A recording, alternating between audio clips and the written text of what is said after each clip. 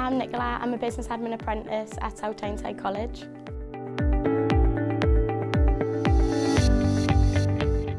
I preferred an apprenticeship because I hated sitting in a classroom. I like getting paid now. Obviously I've got my car, I can do what I want when I want. I think an apprenticeship as well, you as much as you are still learning and getting your qualification, I do half a day a week in college, and it's you don't get fidgety in a classroom, and you do get treated like an adult.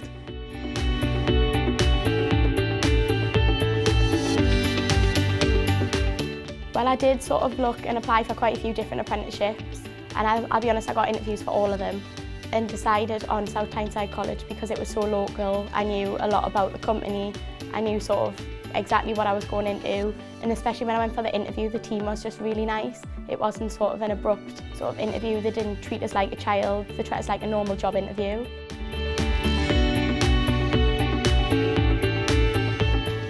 I think it's enhanced my confidence a lot, especially being around adults, having more adult conversation, obviously, because I was only ever surrounded by all my friends, my age group, and I did expect to go into it, be sat making teas and coffees all day, which I haven't at all. I mean, the odd one, or if I mainly get everyone else too.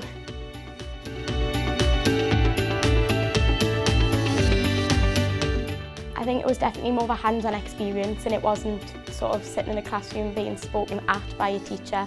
It was being more involved in the whole process, and you get to decide what you want to learn, especially tailored around your job role.